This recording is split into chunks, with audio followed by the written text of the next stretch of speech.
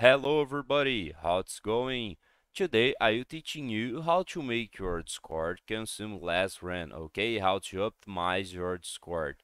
So first of all, you need to open your Discord and go to the settings. And here in the settings, you see here app settings, you click in accessibility.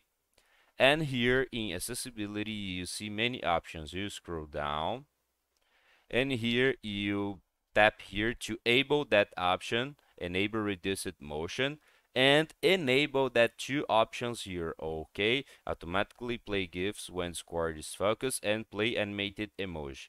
And the second thing you can do to optimize your Discord, you go here to advance it, and here you enable that option here, okay? Hardware acceleration.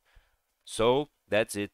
I hope I can help you with this video. If you like, don't forget to subscribe in our channel and hit the like button. See ya.